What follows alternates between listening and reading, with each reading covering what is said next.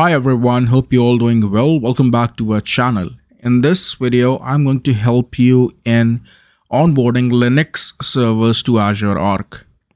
Now, if you're watching this series from the beginning, in the last video, we have discussed about onboarding process of Windows servers to Azure Arc from group policy object. Whereas in this video, I'm going to talk about what are the Linux platforms which are supported. What are the software requirements that should exist on a Linux machine so that you can get it onboarded to Azure Arc? Then I will tell you the entire onboarding process of Linux servers end to end. And lastly, we'll see how to check logs on the machine itself. Okay. Now, when it comes to supported Linux OS, this is a complete list that is available. And for this demo, I'm going to use Ubuntu as a platform. Now, likewise, for Windows, we had certain requirements related to PowerShell and .NET framework. Similarly, for software requirements, these four components must exist on your Linux machine. Then only the onboarding process will work. So, for example, wget command is used to go to a specific link and download the respective script. And that script is responsible for initiating the installation. Now, for all obvious reasons, I always recommend to review the official article when it comes to knowing about the networking configuration. So if you want to know what are the URLs which are required, practically speaking, it's almost same, be it Windows or Linux. But still, I will add this link in the description section. Please go ahead and review it if you have any questions or if you want to figure out what is the purpose of a specific URL altogether. Lastly, TLS 1.2 will be used for all the communication that happens between the client and the Azure Arc service or any endpoint which is listed over here. Now let's talk about the difference in the script that you will see when you will create it for Linux as a platform. Practically speaking, there is no difference apart from the URL getting changed. Okay, so if I'll show you this particular section which says wget, if you remember the same software component which is required on Linux as a platform, this will go to this particular link which is aka.ms/azcma agent. Okay, so let's say if I go to this particular link which is aka.ms/azcma agent, I will be routed to a specific link wherein again there is a script, right? And this is the actual script which will get downloaded and which is actually going to perform all the evaluation in terms of checking which version of Linux OS you have, where exactly this script has to go to download the respective packages. So for example, let's say if I here type package.microsoft.com, you can see I'm getting a lot of references. So for example, this script will configure the host machine to download packages, practically speaking, from packages.microsoft.com, and this is the package which will be installed. If I'll click on next, this is where it is going for Amazon Linux. I mean, for all the versions, to be very precise, it will be going to this particular link itself. Now, there are multiple different components again which can be enabled through Azure Arc, and Defender being one of them. So you can see some of the redirect which is happening for Microsoft.asc as well. You'll come to know about this when we'll talk about Microsoft Defender for Cloud in a lot more detail. Okay, so this is just for your information. This is the actual script that will get initiated on the machine. Okay, and wget command will be used to get routed to this particular link. Now, if you will see here, there is a specific link which is for log URL. Okay, I'll talk about this in a lot more detail when we will be discussing about the architecture and deep analysis. But just for your information, this URL has many components, or let's say many other links as well linked, and every link has its own purpose. Okay. Now, the next section that we see over here is again related to the activation, which is practically same, right? If you see this particular section which says AZCMA agent connect, This is the same command which is used for Windows as a platform as well. And this section you can see over here is a section where exactly this script is getting initiated with these many commands, or let's say these many parameters. Okay. Now, to make it simple and to get all the detail on the terminal, or let's say on the console itself, what I have done, I have added one more switch, which is -verbose. That's it. So now I'm going to switch to my machine. It's a Linux machine, Ubuntu machine, where I will be downloading this particular script. I will be initiating that script, and I'll show you how the machine is getting onboarded to Azure Arc. So this is my Linux machine, and it is having Ubuntu 20.04, and the host name is Arc Linux-virtual machine. Now on this machine itself, I'm going to sign into portal.azure.com, and I'm going to click on Azure Arc, and now I'm going to click on Add. Now again, in this particular section of Add Multiple Servers, I have clicked on Generate Script, and then I'm now going to click on Next.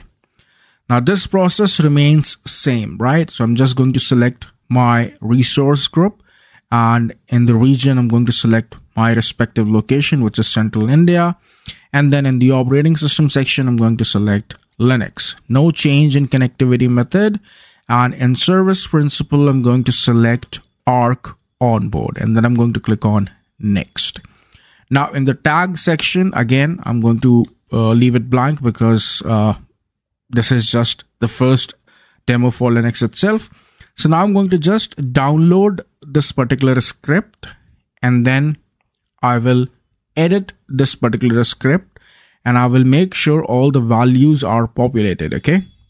So if I'll talk about this particular script, what you see here is I'm not getting that switch of -verbose. So I'm adding that so that the respective logs can be displayed on the console itself. And then this particular section of service principal secret is not having valid values. Okay. Or let's say service principal secret was not populated, to be very precise. So based on the last video, a couple of you had issues in creating new secrets. So I'll just show you the method very quickly. I'll go to portal.azure.com. Inside Azure AD, now I am in app registration. And here I'm going to search for my service principal, which is Arc Onboard, the one that I've shown you while creating the script. Now I'll go to secrets and certificates, or certificates and secrets, whatever you want to name it. And then I'm going to click on this option of new client secret. I'll choose a respective time frame for which my client's secret should be valid. And that's it. I'll click on add. Now I'm going to copy this particular value and make sure you keep it handy, because once you refresh the portal, you will not be able to see that value again. Okay. So I've copied the client secret and I've saved my script now. Now I'm going to move this to my desktop, and as you can see, this particular script is now getting listed over here.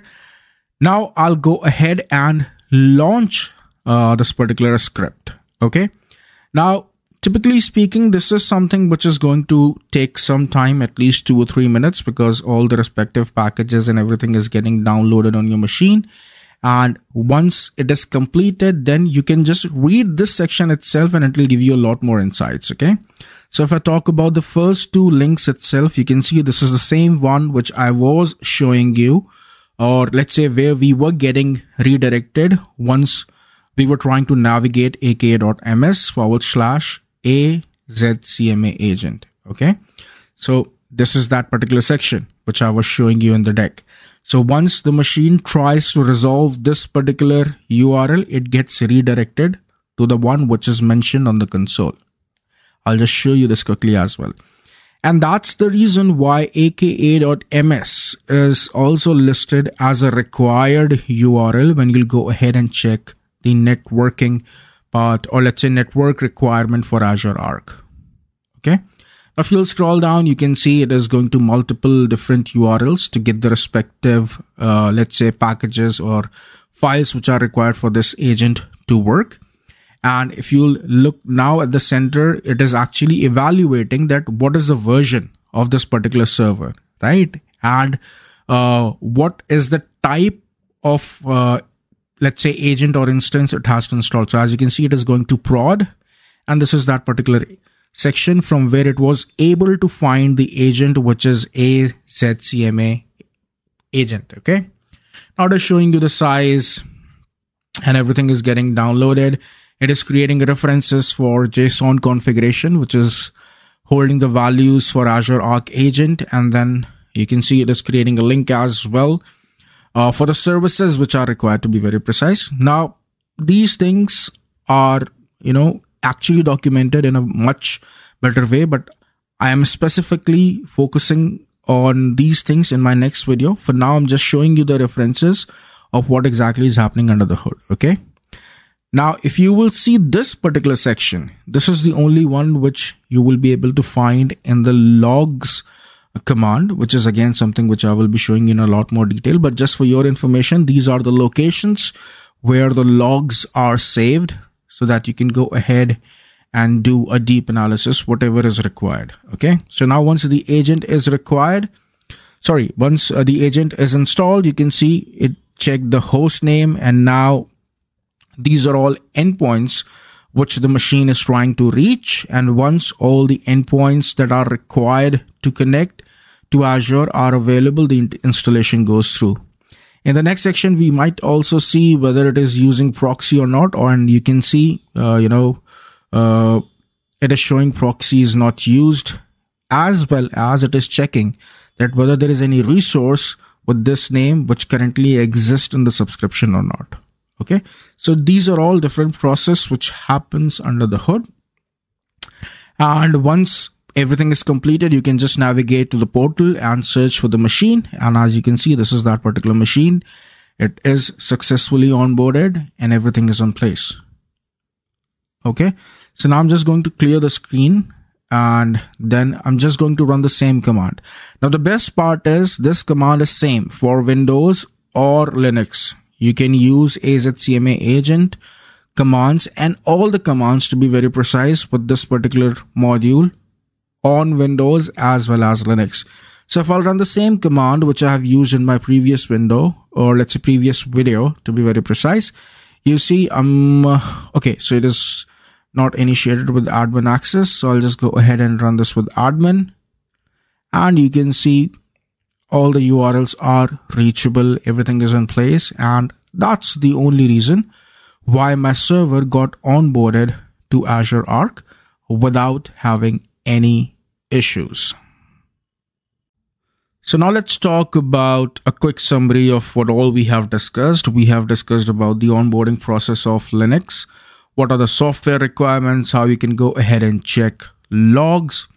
In the next video, I'm going to take the entire analysis on a different level altogether, where I will be explaining each and every component of Azure Arc, the entire architecture, and how you can do deep analysis in terms of knowing whether and how this service is implemented in your environment and giving you the best results or not. So if you think that this channel is helping you to learn anything new, please feel free to subscribe and share this video with your technical community. Thank you so much. Thanks for your time.